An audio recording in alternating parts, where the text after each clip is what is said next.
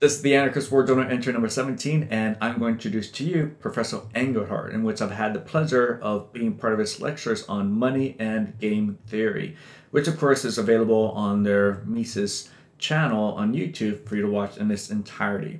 So without further delay. So what does Austrian Economics mean to you? What do you think is important for people to know about? I guess to me, Austrian Economics provides a great way of understanding the world as being composed of actual people. Right? They're making decisions and solving problems creatively, actually being people. I think that's really it, understanding a human culture, right? Understanding human society as we interact with each other, and in economics in a very positive, voluntary way, right? So that we can actually benefit from each other being around. Right, right. Nice, good. And the second question would be then, what do you think of government, and should it be abolished?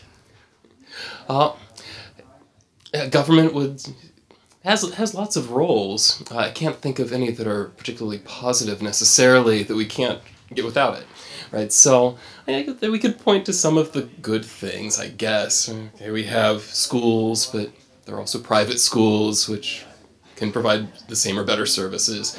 Right, we have roads. There's no reason we couldn't have roads otherwise. If I want someone to travel to me, I should provide them a way to get to me. Right. And then we have the things that are clearly destructive, right? So getting involved with the price system, just banning certain exchanges, whether it's because the price isn't right, let's say the wage is too low or the price is too high, or just eliminating entire markets because we don't like a particular good for whatever reason. Right? We're standing in the way of people being people and actually solving their own problems. So what do I think of government? On the whole, destructive. Like, at best, it's replicating what we can do without it. Right, so, right. Yeah. But then this segues into then, what do you think of free market anarchy then?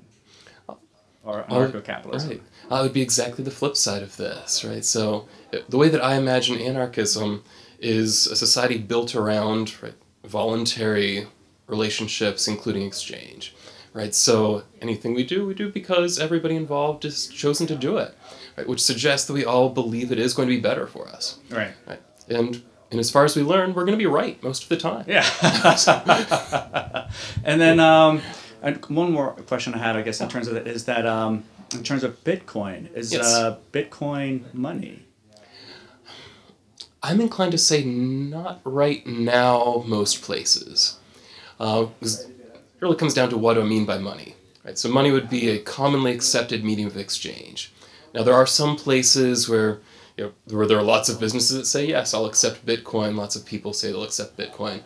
At least where I live, this is the exception much more than the rule. If I go to the grocery store and say, oh, I'd like to pay in Bitcoin, they look at me like I'm crazy, and then I have to hand them Federal Reserve notes just to be done with it. So I'd say not at this point. That doesn't mean it will never be money. At this point, it seems like it has a very limited area in which it's used, a limited community that adopts it as a medium of exchange. I guess the internet, though, kind of helps with data adoption, right? Overstock.com now accepts it. And, right. It's certainly moving toward being money. I just don't think we're quite there yet. Right. Well, at least the bookstore here accepts Bitcoin, right? That's right. That's right. And then that's the most important thing. Right. And then the last question would be then, are you an enemy of the state? Be carefully as the camera. I guess maybe not actively, but very subversively. So, in the sense that I like to spread ideas that suggest the state is unnecessary and destructive. Right. I'm not going to pick up arms against them. Right.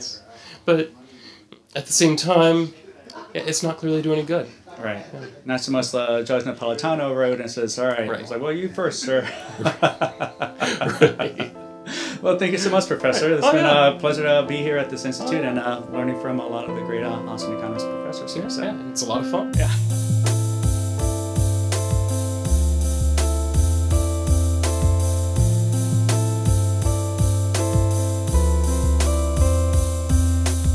Revolutionist, I blast.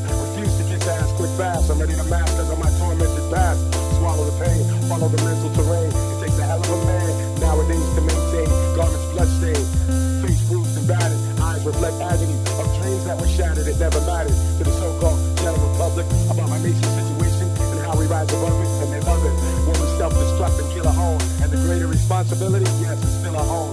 We should should know by now that the system's designed for our demise. If we arrive, we'll be left behind. The dollar signs rule. But what about the fool who falls victim to the material world?